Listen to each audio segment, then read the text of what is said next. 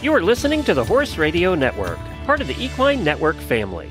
This is episode 249 of Horsemanship Radio, brought to you by HandsOnGloves.com. It's the all-in-one revolutionary bathing grooming gloves.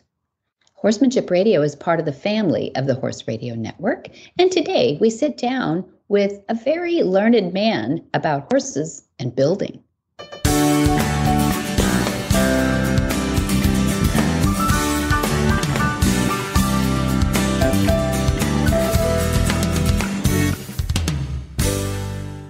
This is Debbie Laux, and you're listening to the Horsemanship Radio. Thanks for joining us. Horsemanship Radio airs on the 1st and the 15th of the month, and I have my producer, Jen, back from sailing, aren't you?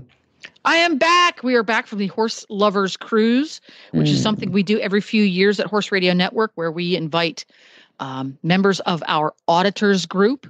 If you're not an auditor and you don't know what that means, you need to go to Horse Radio Network and look for the auditors button, which will be on the Horses in the Morning feed. They help support the show and get to do special cool things like going on a trip. It's not educational in any way. It's just fun. And it was lovely. You don't even take your horse, right? Don't take your horse. Although we did all get on the carousel at the same time. Okay. Kind of counts. Was really kind of silly. So we did that. So I came back all refreshed and several pounds heavier. Yeah. Sorry. Everything floats out there, you know? It's a hazard. So I thought this would be a good episode to chit chat a little bit about something that popped into my brain a few episodes back when we were talking about groundwork. Mm-hmm. And I do a lot of groundwork with Nigel. Good. Something I only discovered recently. That wasn't something that was part of my toolbox early in my horsemanship career. Okay. But I have learned to appreciate both its value for training, but also its value for physical and mental fitness for human and horse. Right. I love that.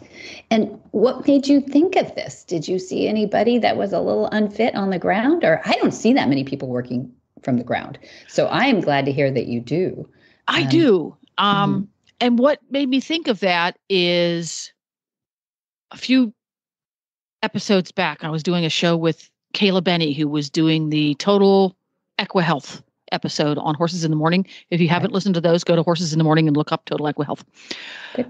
But we were talking to a gentleman about your physical fitness and your core and how we have a tendency to focus on muscular fitness and we focus on cardiovascular fitness, but we don't worry about vestibular fitness, which is your balance, the balance that is controlled by the gear in your head, your ear to ear. And it's what goes wrong when you have had too many beers and you get pulled over by the police and he wants you to walk down that yellow line and you can't. I don't know what you're talking about. I don't know. Nobody here does. That's your vestibular system not working properly because of alcohol.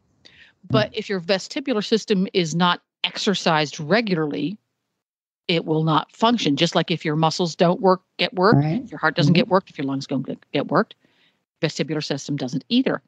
Okay. How do you work it? Work it. And the language of Equus, doing groundwork using the language of Equus, the language of Equus being how you move your body in relation to the horse, requires improving your vestibular system, because if you can't keep your balance moving slowly and quietly and gently with purpose, you can't use the Equus because it's moving in heavy oil, right?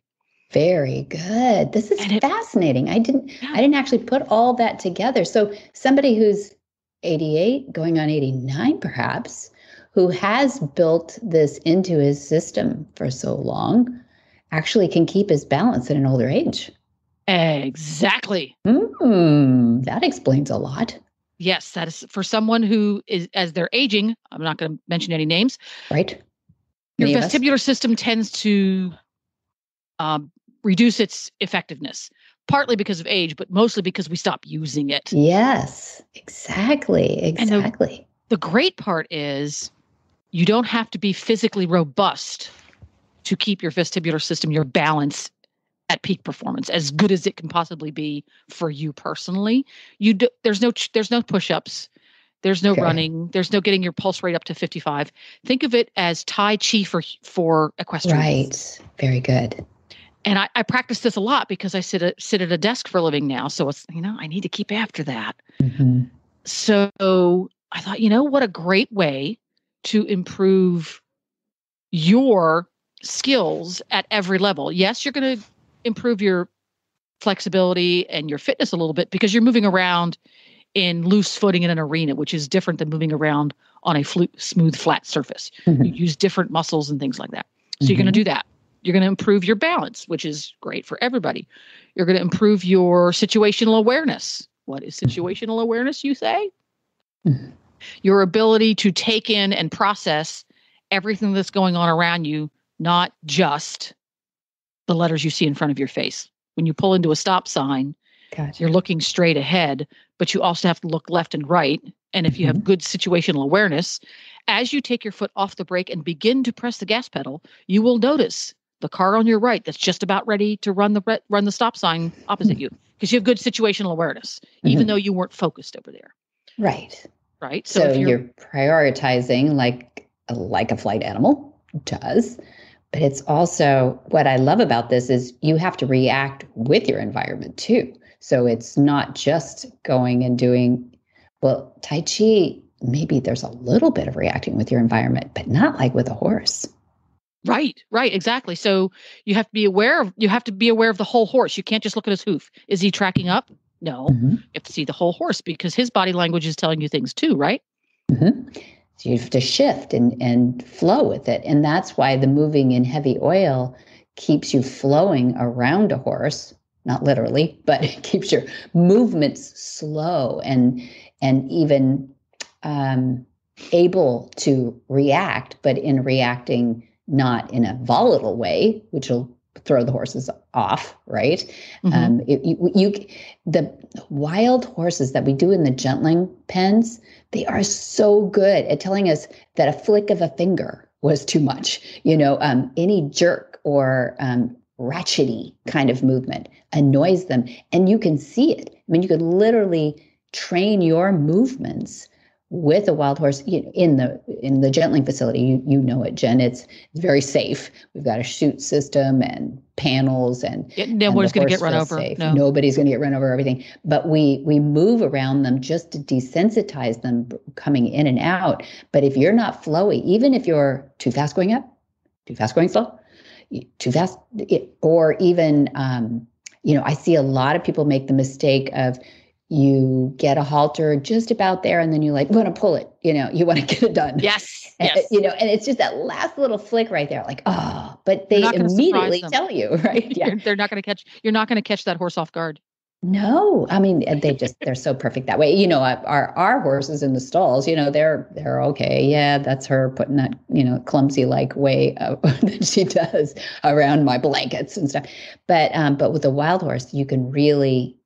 It's not just about equus. It's just our biofeedback that's happening in our movements.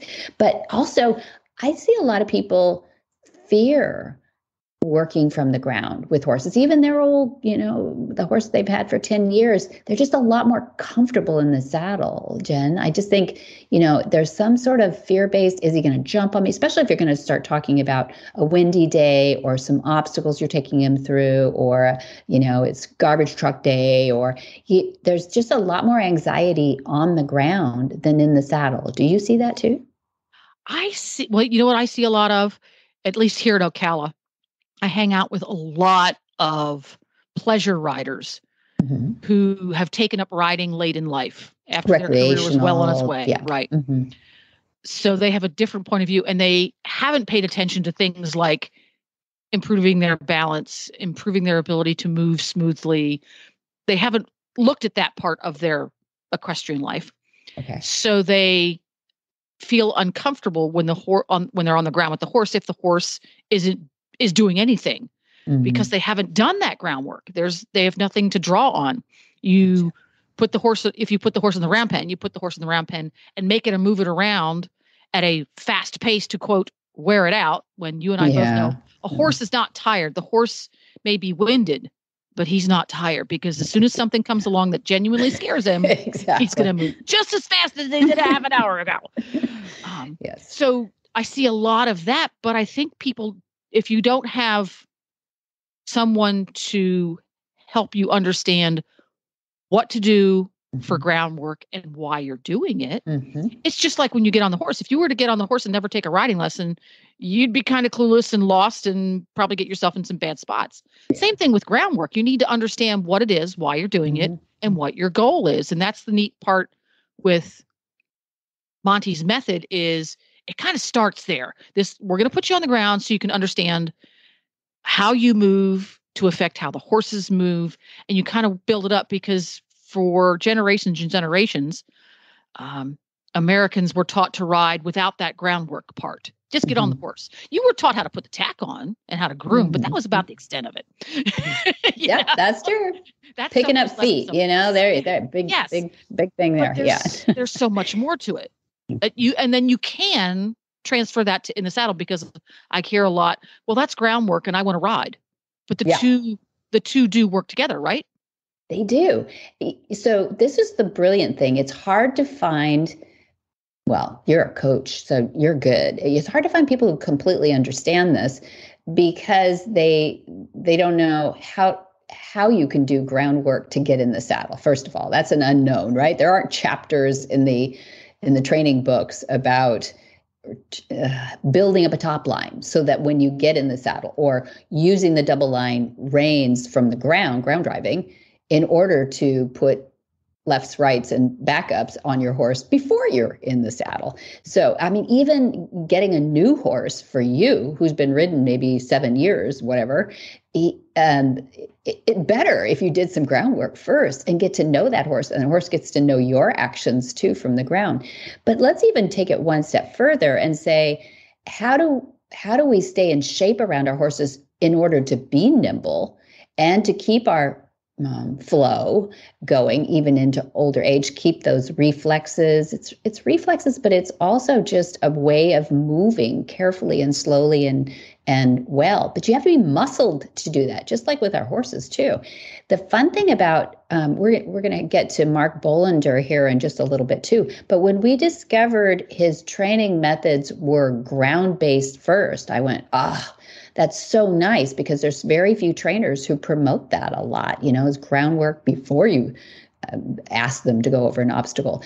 What I see, and the magic secret sauce, is that if people are a little bit worried about getting jumped on while they're trying to learn how to, get across a suspension bridge or something. But if we do the groundwork first, where you establish a bubble around you, and the horse knows that, then, okay, now they're more confident with your going backward, going forward, taking turns.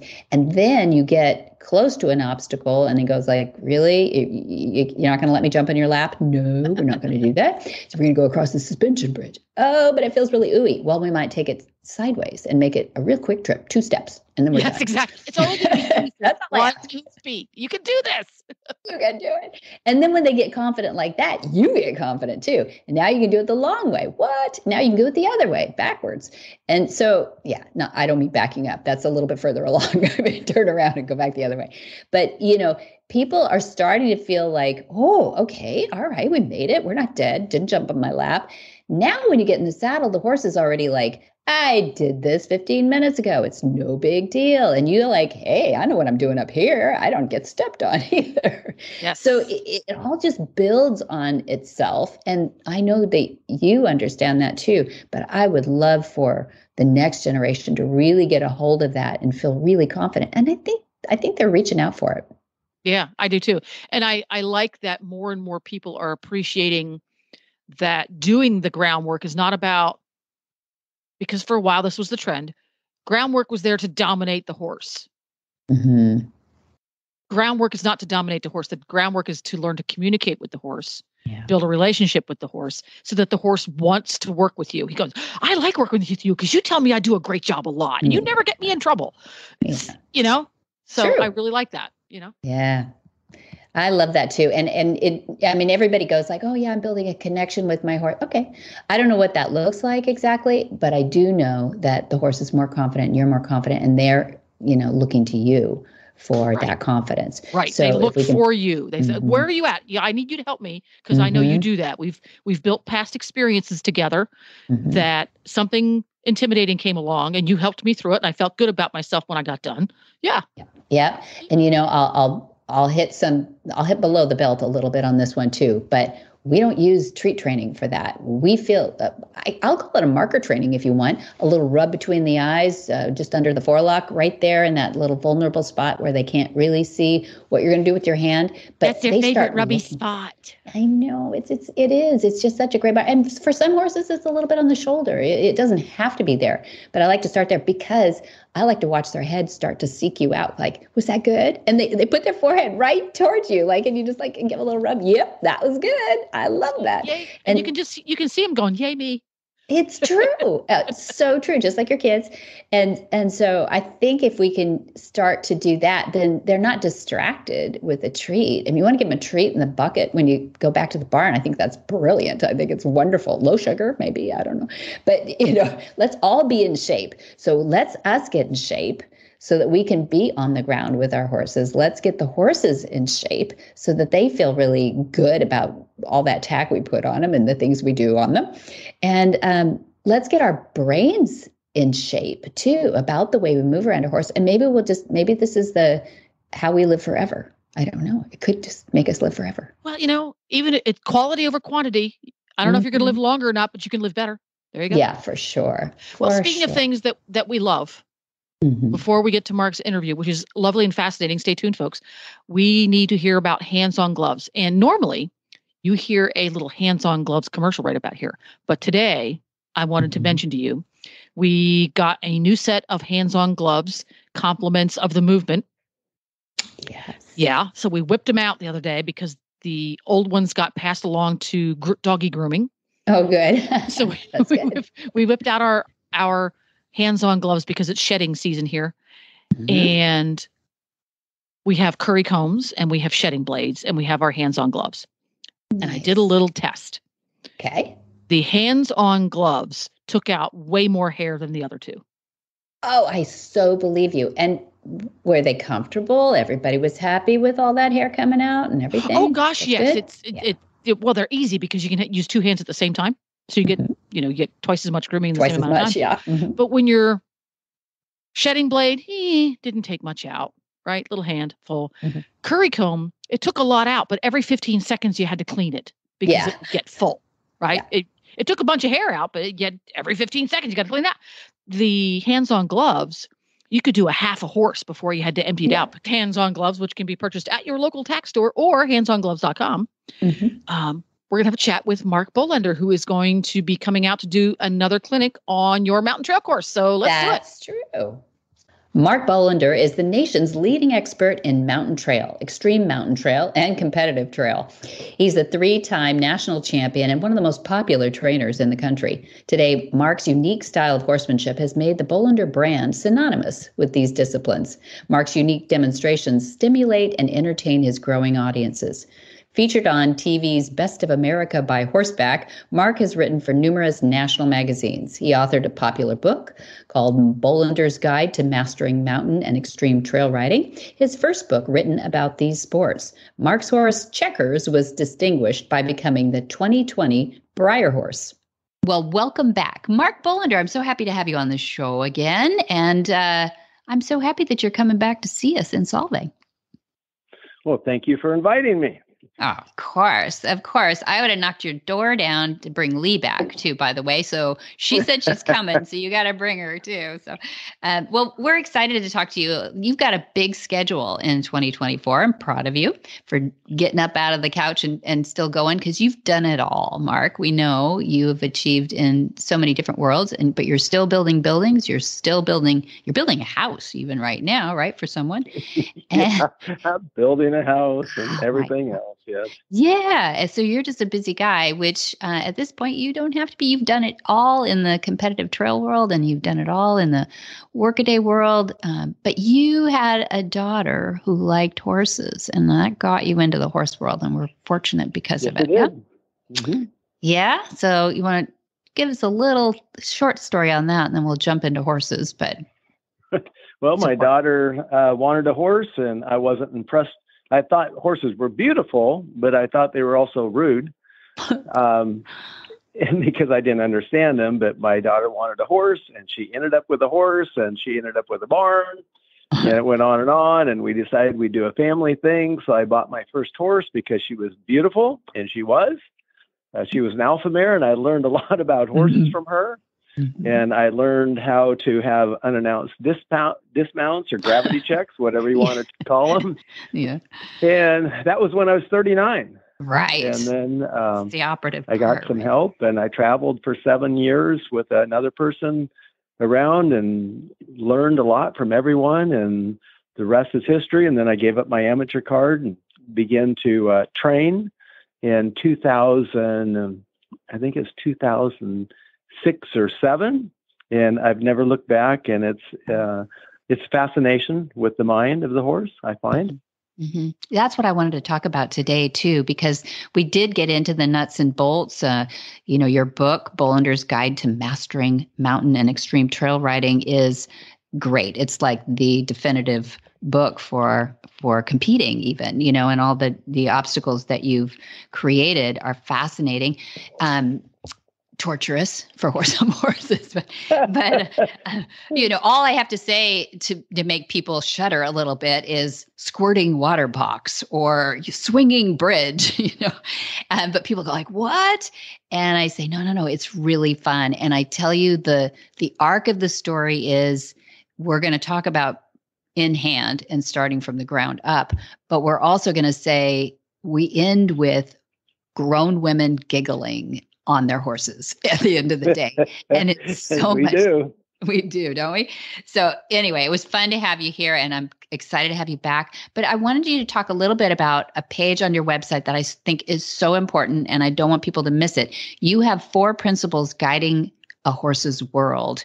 And if you could speak to those a little bit. Principle 1, I'll read to you, is a horse's world, there is a definite pecking order. No 2 animals are on equal footing.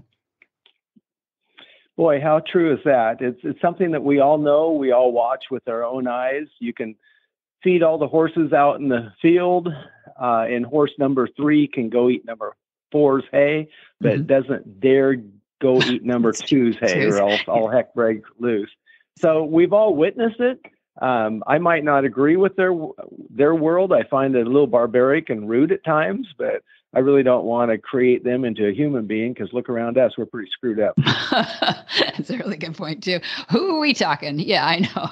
Principle number 2 is a horse is a natural born follower, but only to a clear and consistent leader. Boy, how true is that? You cannot go out and treat your horse different every hour or every day, have a bad day, so you go take it out in your horse, or have a wonderful day and go feed your horse treats and everything like that. The instinct of the horse, its ability to read you is far beyond your ability to read that horse. And they're going to see the inconsistency right off, and you're going to run into many issues. That horse is going to be walking all over the top of you. It's going to appear rude, or it will feel free to bite you or kick you or step on your foot, all kinds of subtle things. Mm-hmm. Yeah. Dad teaches this a lot too, in that looking at a horse in the eye in horse language between them means go away, right? I mean, they give them the stink eye among that hierarchy we're talking about. It means go away. But horses are generous enough to let us do that ugly eye thing, and go like, oh, my horse loves me and looks in my eye. But I think it is counter to their character and that they're just generous about it. What do you think? I think they're very generous. They're probably one of the most forgiving animals I've ever seen. God says forgive a person 70 times 7 a day, which is a little bit tough for us humans to stomach. But I swear these horses could live by that. And I tell people, if you truly love a horse, there isn't anything you can do to screw up the horse. It can't be undone. Love covers a multitude of sins. And if you truly love that horse, everything's going to come out in the end just fine. That's good. I think they read our intent, too. So mostly. Mm-hmm. So principle 3 is the horse tries to please those horses they deem superior to them. That's really true, because horse number 2 can go eat number 3's hay, and number 3 just simply moves away. Mm-hmm. It's a hardwired instinct in the herd to try to please those they see above. And they can't change a hardwired instinct. It is part of them, part of their world. And so that gives us a real advantage. If you're clear and consistent, and you are fair, and you love that horse, they're going to give you everything. Yeah. They are going to give you their heart, for sure. You bet. Mm-hmm. And they will try to please you, but that puts a lot of burden upon you to properly then train them in the obstacles, because without proper training, they say, okay, we'll go ahead and try this balance beam. But if it isn't trained right, they fall off, and then they get leery of your leadership. So you, as a teacher, you have to teach that horse. You don't make it. And that's a big difference. You have to find a way to inspire that horse to learn. It's just like teaching people, and I am a teacher by profession. That's right. You have to find out what motivates that person to learn, because you can't make anyone learn that doesn't want to learn. The horse is the same way. You have to find what button motivates that horse to try. Mm-hmm. And one of the things is to be a clear and consistent leader, which also means you've got to take the burden of keeping that horse safe. Mm-hmm. Absolutely. And Dad says it in a sentence that like this: the good trainer can get a horse to do almost anything he wants him to do. The great trainer gets the horse to want to do it. And I think that's right. Where you're headed there. Yeah. And so principle number 4, and the last one, is where I want to go today, which is instinct drives principles 1 through 3. Instinct is a strong word that I've heard you say, we don't know why there are instincts, but they're there. So deal with it. Instinct is a different type of intelligence than God gave us. And it's something scientifically, to this day, we can't explain how it works. And I can talk about insects and birds and migrating birds and fish and bears and all around. For instance, those little dragonflies you see around the ponds, they migrate 13,000 miles. Incredible. We don't know how. They have no GPS. They have no little blue dot on their cell phone telling them where to go. And so the instinct is different than what we have. Humans, we only have what we think is one instinct, and that's the fear of falling. You can take a little baby, let them crawl out, and if there's a glass floor or something, they will instinctively draw back. And I think also that we have another one called mother's instinct. You just cannot deny that. And mother's instinct in the mammal kingdom is extremely, extremely strong. So instinct is very different from their intelligence.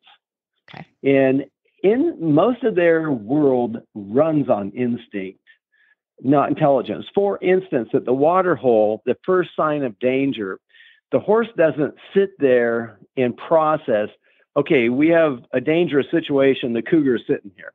No, their first instinct is they bolt and run without thinking. Mm-hmm. And when we train a horse, we're actually trying to flip their mind. The opposite of how they're programmed by nature. We're asking them, instead of reacting first and then thinking, we're asking them to think and then react as requested or as they've been taught. And I want to take back a comment that you mentioned about a great trainer will make the horse want to. How totally true. I use the example in a lot of my clinics. In school, there were teachers that we did not want to hear the bell. There were other teachers we could not wait to hear the bell. Oh, yeah. You think about that, and it's very true. And so if you're fair to those horses and they have that instinct to please you, Mm-hmm. they'll go on forever without getting sweaty or stressed or anything else because they have a lot of trust in you. Mm-hmm. They're trusting the leadership to protect them. And that's ironic because in the wild, the alpha mare, which will lead the herd, Mm-hmm. the alpha mare will put their life on the line to protect the herd. And I've actually witnessed it myself with our alpha mare chasing a cougar out of the pasture. She had no thought about her own safety. Her Right. instinct was protect the herd. And that's a hardwired instinct. And it's fascinating. But did she think about what she was doing? Probably not. Probably not. It's just like, and you know where all the rest of the herd was? Right behind her. Go, lady, go. Urging her on. Yeah. Encouraging her on. Exactly right. Yeah. No, it's true. I mean, Dad even sees that here on the farm in deer, that it's the women, it's the does who are protecting the herd, usually one, a matriarch, he calls it, and they literally go at the challenger, whether it's a coyote or a cougar, we have them here too, and they pound their feet on the ground, and it's pretty unnerving, frankly, and they snort and they do all these things that are super not flight animal looking, pretty aggressive. Right, they're aggressive, yeah. Mm-hmm. But they are protecting the herd, and the herd has complete deference to those, and they're slipping out the back end, by the way. So I know. Okay, we're gone. Good luck. She told us to go. Your lunch. We're lunch maybe in a week. Yeah. But no, that's enough usually to chase those coyotes away. The cougar, that might tangle a little bit, but the coyotes know that, and they're like, dang, we got discovered. They're more stealth. But anyway, I think horses have that same. I think most flight animals have the same sort of biophysics, whatever, they've got flight, they've got heart rate, they've got cortisol, they've got adrenaline, all those things in a similar fashion. And their whole goal is to survive. So when we take something like your squirting water box and we say, but please, I would really like to walk over that with you. How do we override some of those instincts to say, wait a minute, if I give up my feet, man, I could give up my life? I'll take myself back as a teacher, and the horses, most of them, that's not the first obstacle, obviously, you start with. Yeah, that's not. And most of the horses, as you have witnessed, they're going to object to my engineering. They're going to think that I'm crazy. But I don't care if that horse is scared. I don't even care what they think. Okay. What I care about is where I can take that horse. Because I know when that horse learns to address its own fears, and if it trusts you and is looking to please you, that's going to override the fear of the unknown. It doesn't take away all the trauma, but once that horse learns that it can face its own fears, face the dangers, and think it through, you'll see them change at the end, and they are so proud of themselves because they're a very proud animal, very majestic animal. And so I don't care, discipline at first is not easy. You get in shape for any sport. I used to competitive ski, water ski on the circuit. We had to work. Often we would ski 3 times a day, early morning, noon, late at night, to keep our body in shape. It wasn't easy. It was painful at times. We would fall and fall and fall. These horses, to build their boldness and confidence and take them where they can go, it's not always easy, and it's not always pretty at first. But the outcome, the end, is beautiful. And that is my focus. Not the short term, not the pain, not the little bit of drama and theatrics. And they're watching you as you can't believe. And I've talked to my wife often, who is an integral part of everything that we do and the expos that we go to, such a help, and the clinic. Yeah. We are doing less and less. I am moving my feet less and less, and my results are quicker and quicker and quicker. It doesn't matter. With your students or with your horses? Sorry. With both, with the horses and the students. Okay. And the less you do, and the horse is watching you. And if you think about it, in their herd, a horse above doesn't move their feet for a horse below. Mm-hmm. So that horse is watching you, and they're monitoring everything you do. So if you're animated and you're starting to move your feet and you have a very busy body, it's very distracting.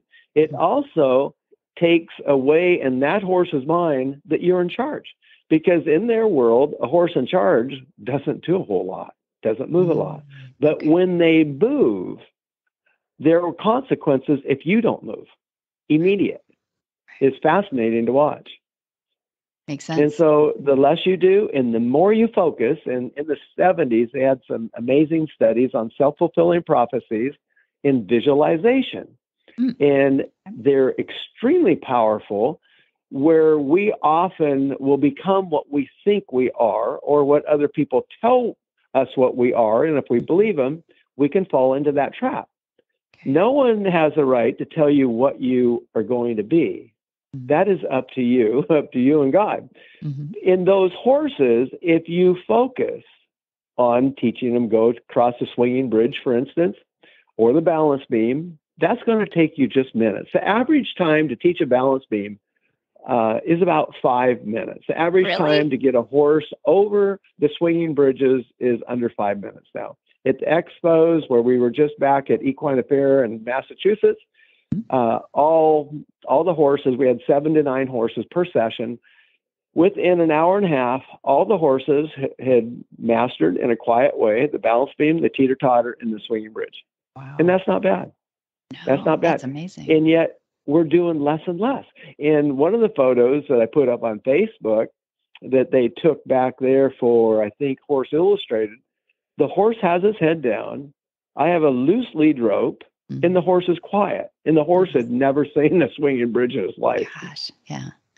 Everybody wants that, Mark. Everybody wants their horse to, stay chill. What is the equation about keeping them chill in order to, now I'm talking about the rider, chill. So I know you start us on the ground and you build our confidence in the ground. Yeah. And you said something really clever. I heard that you said starting in hand is less contact with the horse too, which it divides those nerves. It doesn't run up the lead rope, but it can be felt through the saddle. It can be. They can feel your heartbeat in the saddle. Right. And if your legs are tight, your thighs are tight, your heart beats up, the horse is already stressed, and it feels the stress above. It's a downward spiral, and everything goes south. And that's why I start them in hand, because I need to remove the heartbeat from the equation.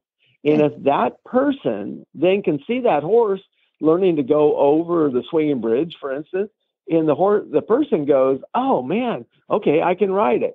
If I have a person that says my horse will never do that, I say, okay, give me your horse, because it won't do it if that is what you're feeling. Another thing that you may find interesting, we never worry about teaching from the right side.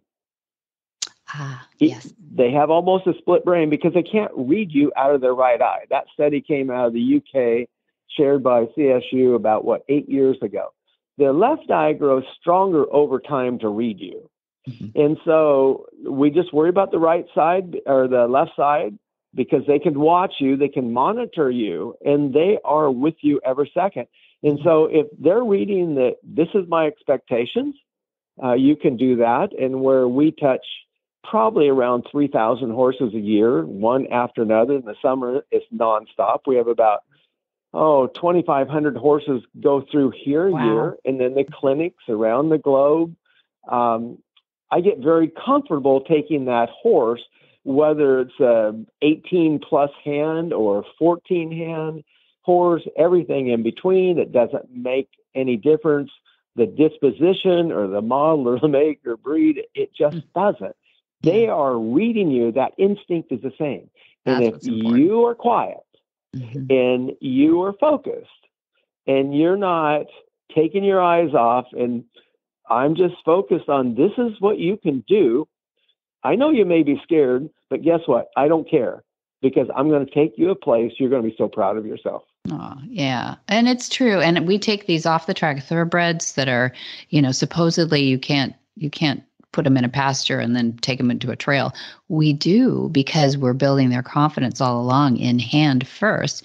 And that near side thing is a really interesting thing too, because we do train so much from the near side as opposed to the off side or left side versus the right side, that it makes sense to habituate to that. And then, later on, you want to, when you've got Checkers, which is your now retired, beautiful Breyer horse, a real horse, became a Breyer in 2022, I think. Was that right? I think so. Yeah. Yeah. I'm sure you could use him in hand from the ground on the right side and be fine, right? Yeah. Actually, what's interesting, I didn't finish that story. So we took 57 horses that after that study came out, we took 57 horses and we said, we'll see if we can put this study into a practical application. So they learned to be saddled, long line driven, ponied, learned all the obstacles in hand, 180s, 360s with their eyes closed. Okay. We noticed the horses were learning at about twice the rate, but they were showing much less signs of stress, such as less sweat, less swishing of the tail, less pinning of the ears, tightness of the eyes, tightness of the muzzle, and a lower heartbeat. And we thought fascinating, but almost twice the rate. After 30 days, we went to the right side, and it was as if we'd always been there. Ah, that's interesting. So, so it is passing through. You just didn't have to do it. Yeah, that's interesting. Well, what happened, they can't read you out of their right eye. They're learning something new, so they're already stressed. They can't read you, who they have learned to trust. So now they're more stressed, and it's just a downward spiral. Gotcha. And so you have to get more aggressive, and this way, it's just you naturally teach them, and then you build it. Yeah. You're talking intrinsic versus extrinsic learning, and you're absolutely right. Everybody would prefer an intrinsic anytime over an extrinsic if possible. So excellent. Mark, you're amazing. And I'm so glad that at 39, your daughter insisted that she get a horse. And it's fun. It's fun to have your brain working on this stuff, because sometimes a mature brain, is trying to figure out horses more than the person who's been raised with horses too. So we learn a lot from you all. And you're going to the more you learn, the less you know, right? I know. That's I know exactly what you're going to say.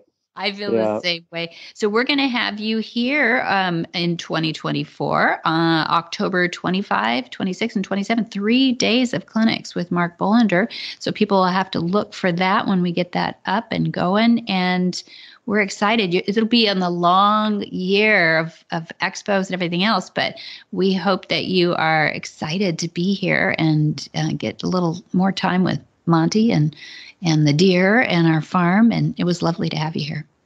We're looking forward. We're really, really excited. Love Sylvain, love your dad, and love your farm. It's just fantastic. We're very fortunate, very blessed. Well, thank you very much for being with us on Horsemanship Radio, and my love to Lee as well. Monty likes to say that the concepts inherent in the language equus are based upon always giving the horse the power of choice. This is why he created his online university. So rehabbing and rehoming racehorses, you want to save them all. We get it. You will love this series with Monty and Jamie Jennings, host of Horses in the Morning and a certified Monty Roberts instructor out of Oklahoma. They work together on retraining ex-racehorses or off-the-track thoroughbreds for new, purposeful careers. See this series at MontyRobertsUniversity.com.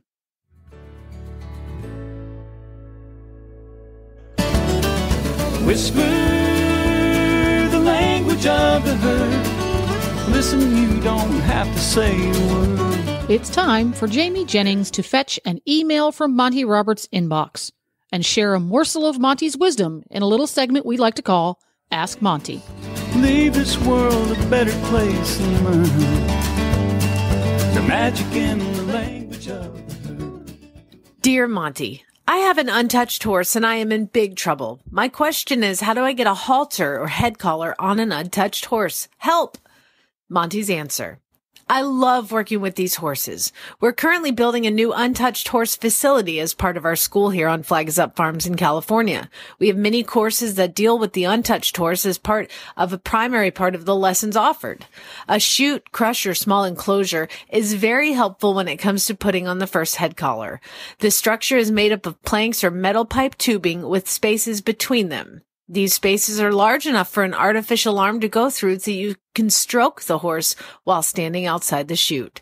There should be steps on the outside so you can stand in a position where you can reach the head and neck over the top of the chute without placing yourself in danger. Once in this small enclosure, we ask the horse to accept a lot of touching and rubbing with our human hands. I also recommend the use of an artificial arm as described later in answers about one-sided horses and horses that are difficult to shoe. I rub them all over this arm, all over their body, under their belly, and down their legs. Having accomplished these procedures, I then begin to touch the horse's head and neck and introduce him to the halter while he is standing in the chute. There is a logical process to be followed after the first halter has been put on. This is well covered in the DVD, You and Your Wild Horse. It is crucial that one stays in a safe position at all times while working with untouched horses. Ian Vandenberg and Kelly Marks work together as instructors in My Concepts in England. They have devised a clever system that uses a forked stick with a hook on it to put the halter on an untouched horse. It is quite something to see and very effective. For more of these insights into good horsemanship, go to MontyRoberts.com and click on the words Ask Monty at the bottom of the page. Where in the world is Monty Roberts? Monty is looking forward to meeting some new friends, two-legged and four-legged. February, here we are, 16 through 18, we're coming right up on a horse sense and healing. And then on the 24th of February, we have a Horsemanship 101. Those are super popular, and I think they might be full, but check us out on MontyRoberts.com. Then in March, we have on the 31st, an Easter Mountain Trail Playday. You go like, that's all you have in March? But we have all our advanced courses going on, and you know who you are. And then in April, we have April 1 through 16 is the introductory course of horsemanship. That almost sounded like a poem. April 1 through 16 was introductory course of horsemanship. And I didn't even put Monty Roberts in there, but it is. It's our 2-week course on the way to certification. So, and then we have the intro exams on the 22nd through 26th right after. And then advance notice, because we had Mark Bolender on here today. It's the last week in October 25 through 27. So we're going to have 3 separate clinics, 25, 26, 27, because we don't get him here this often. So we are very much looking forward to that. And watch for if you're not on our newsletter, go on MontyRoberts.com and sign up for the free Ask Monty, because you get to stay up with all the stuff we do. And we have a Q&A on there every week, which I do on every Sunday night. And it also will tell you about the upcoming clinics and activities that we do here at the California Horse Center on Flag Is Up Farms on Monty and Pat's. So, but Jen will tell you all how to do that. It's all can be found, this podcast and more, at MontyRoberts.com. It's your one-stop shop for everything horsemanship radio, Monty Roberts, California Horse Center, Flag Is Up Farms, all of it. And if you want to give them a call, you can do that too. A real human being will answer the phone, 805-688-6288. And if you cannot remember that number, you're one of those people like me that can't remember phone numbers, you can go to MontyRoberts.com and the phone number is right there. Okay. And for details about today's show, as we said, you can go to MontyRoberts.com, or for just podcast stuff, you go to HorsemanshipRadio.com. And you will find links, photos, and more information about today's guests and topics. Yep. And we'd love that feedback too.